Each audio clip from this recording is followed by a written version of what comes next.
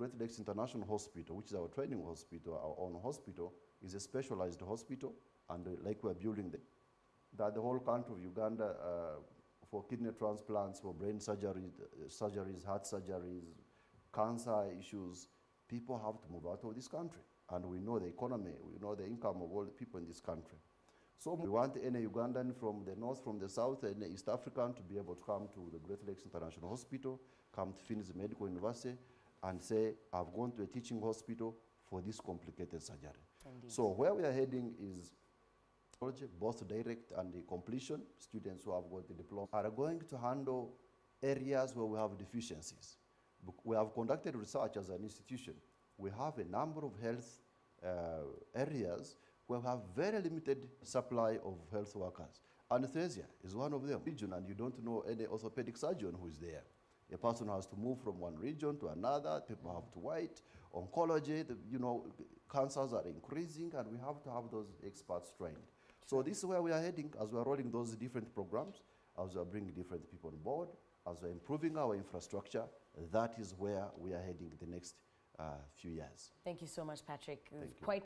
Quite a very clear elaboration of what the future looks like, and we certainly look forward to it.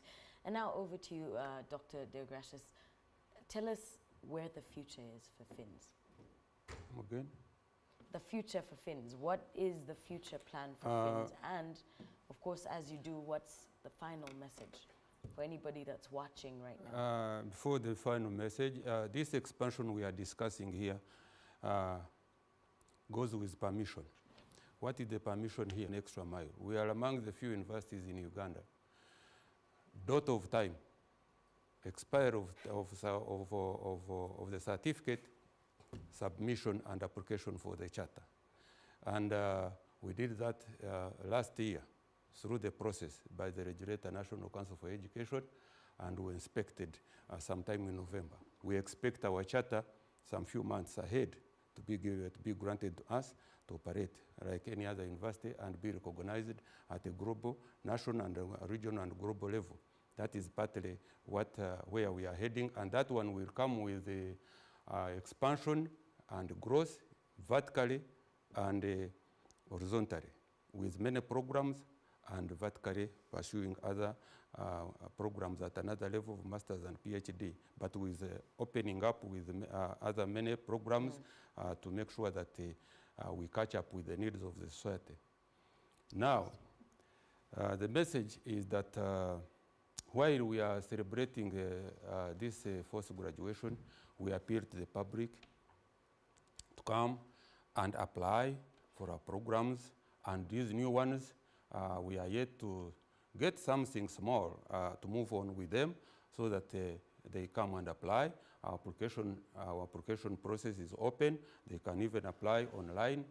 There is a portal for online application so that students can, you don't have to spend the time to move for portal. You don't have to spend time to get feedback from the registry and so forth. So I request the public and I inform the public that applications are still being received, and we are preparing for August intake 2024 with a variety of many new programs. I think by that time we shall have gotten a go-ahead, or we shall have been given a clear way on how to proceed with these new programs.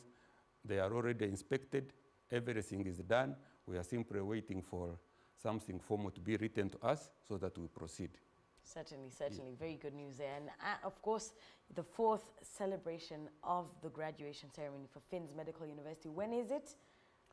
Well, on the 22nd of March, that is on Friday. Yes. All roads will be leading to Fort Portal. Indeed. We are expecting over 2,000 guests, and our students come from across the hall, offers lunch to all the guests. Interesting. Yes, all the 2,000 guests will be offered lunch by the office of the Vice Chancellor.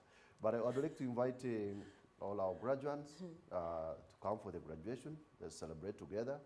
I would like to invite our leaders, who many of them have confirmed, and our guardians, that please come to Finns Medical University. It's your home. Come, we share with you all these milestones we are discussing about, the plans that we have. The students, those senior six whose results have come and apply for all those programs which you have mentioned. Applications are ongoing physically. Our numbers 0787 813575. That number is also on WhatsApp. You can send a WhatsApp, and as the VCR side, you can be admitted when you are seated at home. And that's what Fins Medical University is capable of doing. Visit our website, www.fmu.sc.ug,